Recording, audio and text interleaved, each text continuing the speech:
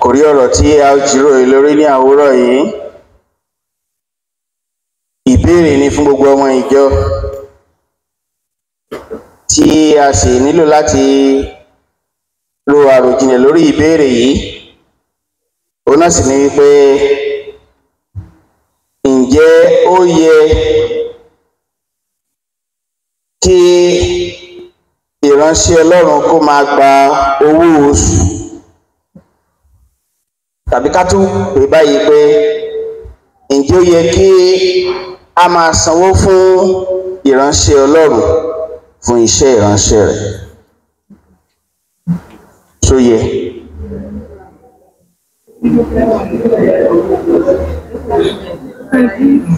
The theme for reflection for today is, should the minister of God be paid? Should the minister of God be paid? Ṣé ó yẹ kí ìránṣẹ́ Ọlọ́run tàbí àlùfáà, ǹjẹ́ ó yẹ kó máa gbowó owó iṣẹ́ ìránṣẹ́ rẹ̀ tí ó ń ṣe, àbí kò yẹ? Wọ́n ní oníṣẹ́ yẹ fún iṣẹ́ rẹ̀. Ṣùgbọ́n ó tún fẹ́ ká mọ̀ ní pé iṣẹ́ ìránṣẹ́ tàbí ìpè sí iṣẹ́ ìránṣẹ́ ó yàtọ̀ sí iṣẹ́ fún ènìyàn láti wá oúnjẹ òòjọ́ tí a ń sanwó oṣù fún. Iṣẹ́ fún ìpè ó yàtọ̀ fún iṣẹ́ fún oúnjẹ òòjọ́. Ṣé àlàyé mi fi yé wa? Calling to prophetic function or calling to be a minister of God is different from being an employed worker. That if I employ you, you will be paid for what I employed you for.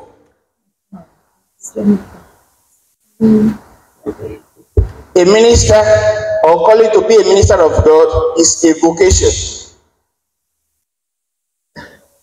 But being a worker, a paid worker, is not a vocation, but a what? A profession. So there is a big lacuna between a vocation and profession. Ṣé àlàyé mi tó yé wa? Ẹni tí a pè sí iṣẹ́ ìránṣẹ́ gẹ́gẹ́ bí ìránṣẹ́ Ọlọ́run, gẹ́gẹ́ bí oníwàásù, ìpè ni, is a call and it's a vocation, ìpè ni. Ṣùgbọ́n ẹni tí a gbà síṣẹ́, bóyá olùkọ́ tàbí oníṣẹ́ ìjọba, a gbà síṣẹ́ ni tí a sì máa sanwó oṣù fún irú ẹni bẹ́ẹ̀, oníṣẹ́ oṣù. Kí ni Yorùbá profession? Ẹ̀yà mi ní Yorùbá, ẹ̀yin orin Yorùbá. Kí ni Yorùbá profession? Pé iṣẹ́ tó yàn láàyò láti máa ṣe, tí ó máa gba owó jíjẹ àti mímu lórí rẹ̀. For your information, I'm not earning any salary as a priest. Mi ò gba salary o. Father ò gba salary. Papa mi ò gba salary. The only thing we get monthly is an allowance. If I am to be paid with my qualification and my years of experience, I should be earning more than what I am earning now. Tó yẹ pé mo fẹ́ máa gbà gẹ́gẹ́ bí owó oṣù pé pẹ̀lú ìmọ̀ tí mo ti ní àti ẹ̀kọ́ tí mo ti kọ́ àti dìgírì tí mo ti ní, ó ṣe tí mò ń gbà lọ́wọ́lọ́wọ́ ìlú yẹ kí n máa gbà gẹ́gẹ́ bí pé à ń sanwó fún ọ gẹ́gẹ́ bí owó oṣù.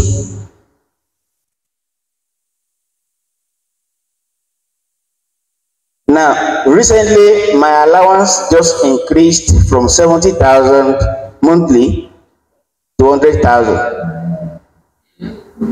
And from this 100,000 naira, this is where I will fuel my car, I will service my car, I will feed myself. And is 100,000 enough for me?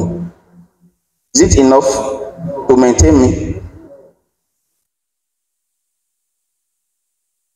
Ìrìn àjò kan mo lọ níjẹta tá lọ sìnkú bàbá Fada Adébáyọ̀ ní Ìlógbó Èkìtì.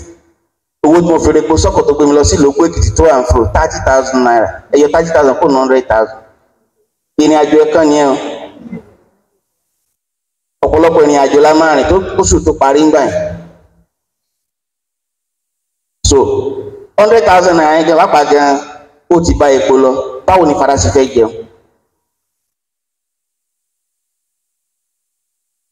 Tí Fada bá sì wọ kásọ́ọ̀kì tó ti pọ́n lẹ́yìn tàbí tó ti yá tán tó faṣọ lẹ́lẹ́gbẹ̀ẹ́ kan, ara àwọn ọmọdé tí mo sì yẹn náà gbé ṣé Fada ò lówó ra kásọ́ọ̀kì? Abẹ́ ẹni sọ bẹ́ẹ̀ ẹ sọ ẹlòmíràn gan wà bá Fada náà Fada ìjọ má bínú fún tí mo fẹ́ sọ yìí o, ewu tẹ́wọ̀ sísì lónìí ó ń dójú tì wá ẹjọ́ bá ara sọ mí. Ara ẹni tí ó sọ bẹ́ẹ̀ bẹ́ẹ̀ bá sì rí Fada tó wọ kọfà sí jẹ́ pé wọ́n ti fi awọ mìíràn lẹ́ ní imú rẹ̀ tẹ́ pé bóyá ó ti bù jẹ. Fada ẹ̀jọ̀ torí Ọlọ́run ó sì ká dáwó ẹ̀jẹ̀ ká dáwó kára bàtà mi, bàtà yìí ò pọ́n yín lé.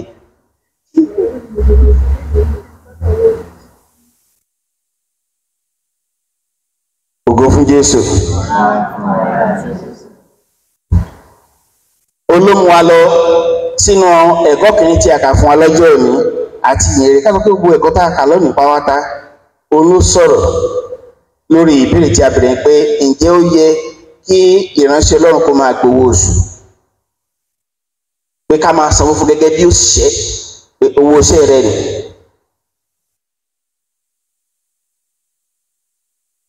A minister of God should not be paid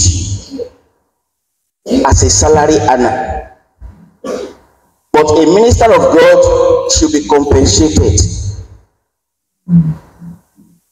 And part of the compensation is, Father, take these 2 Congos of garri, take these 5 Congos of rice. Father, please take this money to fuel your car. Father, please take this money to recharge your phones. Father, do this, do that. How many of us bá ṣe wáyé ló ṣe bẹ́ẹ̀ fún àlùfáà?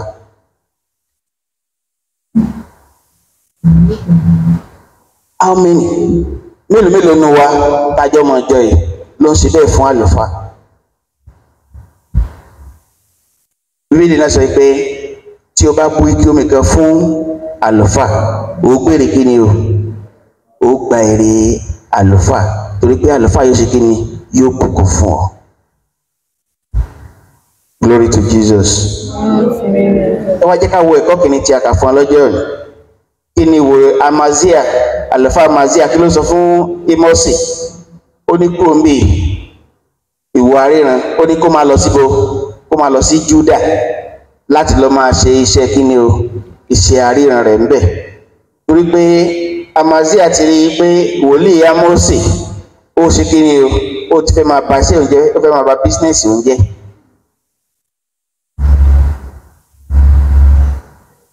Àbí ó ní pé fẹ́ máa bà bísínẹ́sì oúnjẹ, ó ní kò ń bì máa lọ sí ibòmíràn, má dì mí lọ́wọ́ ń bì torí pé ó ti fẹ́ máa gbàjẹ́ lẹ́nu mi. Amazia ó rí iṣẹ́ ìpè gẹ́gẹ́ bí ọ̀nà láti ṣe kí ni o? Láti ní owó, láti kó ọrọ̀ jọ. Ṣùgbọ́n wòlíì Ámósì ńkọ́, òun rí iṣẹ́ yìí gẹ́gẹ́ bí ìpè tí Ọlọ́run pè láti ṣe kí ni o? Láti jèrè ọkàn fún Ọlọ́run. Ibi tó ti ń da ẹran, ibi tó ti ń da ẹran tó ti ṣe oko, ó ní Ọlọ́run ti pè wòlíì Ámósì.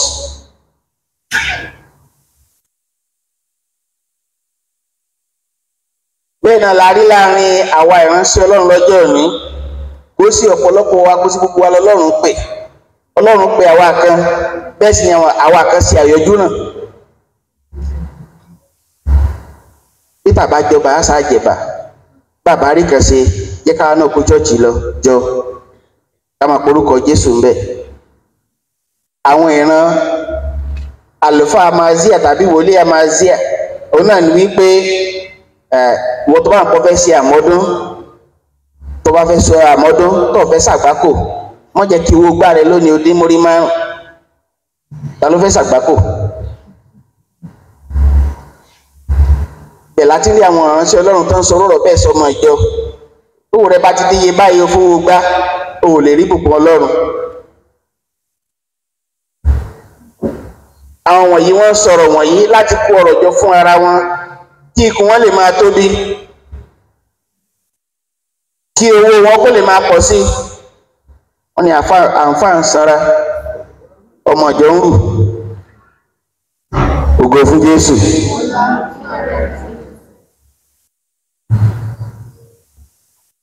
Amazia orí ọ̀nà iṣẹ́ ìránṣẹ́ láti kó owó jọ láti kó ọrọ̀ jọ ṣùgbọ́n wòlíì Ámósì nǹkan ó ṣe bóun ṣe rí tiẹ̀ ní ó rí gẹ́gẹ́ bí ìpè tí Ọlọ́run pè òun láti jèrè ọkàn fún Ọlọ́run.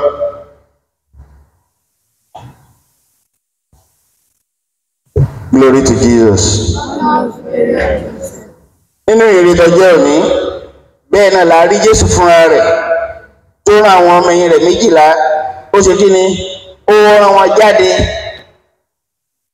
fún ìtànkálẹ̀ ìyìn rere fún ìtẹ̀síwájú iṣẹ́ ìyìn rere. The gospel of today, we have the Lord Jesus Christ sending the 12 apostles out on pastoral work, and he gave them instructions on what to do. They were to go out with the barest minimum of material goods. In summary, they were to travel light,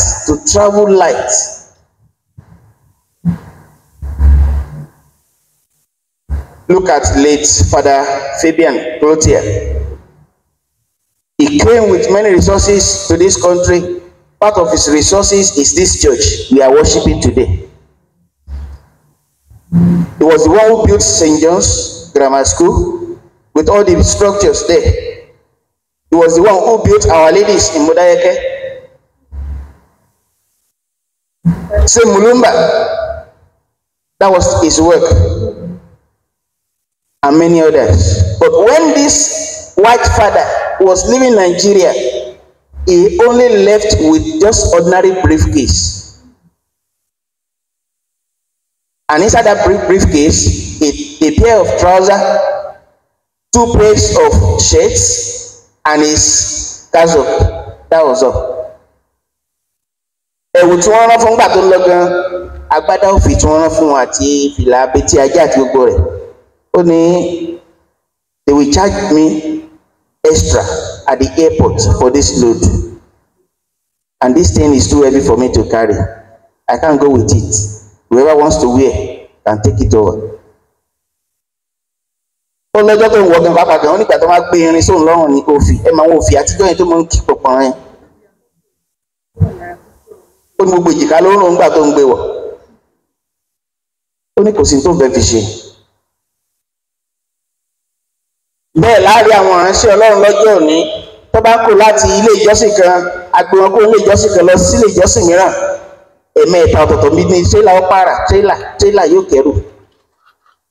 Wọ́n kò pọ́ọ̀tì, wọ́n gbé kọ́bọ́ọ̀dù, àwọn bẹ́ẹ̀dì tó ti jẹ́ léje tí wọ́n tún kó wọn, àwọn àga tó ti kán lápá tó ti kán lẹ́sẹ̀ wọ́n tún kó wọn. Ẹlòmíì gan ká díẹ̀ yóò tún kẹran.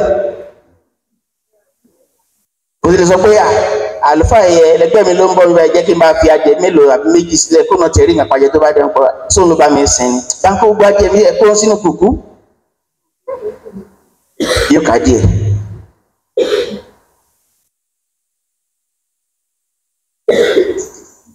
Èmi ló káwọn ajá mi tí mo bá ń lọ jàgà báwọn tẹ̀lé mi lọ ajọ́ máa gba transfer àti Bruno àti Rambo màmá ẹ̀ta.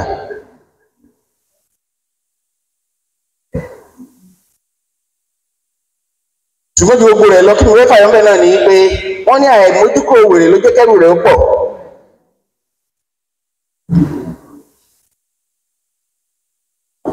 ẹ bá délé àlùfáà mìíràn wọ́n da tapoli bo mọ́tò lọ rẹ́rẹ́rẹ́ báyìí mọ́tò 6 4 5 6 7 8 kí ló fi ń ṣe.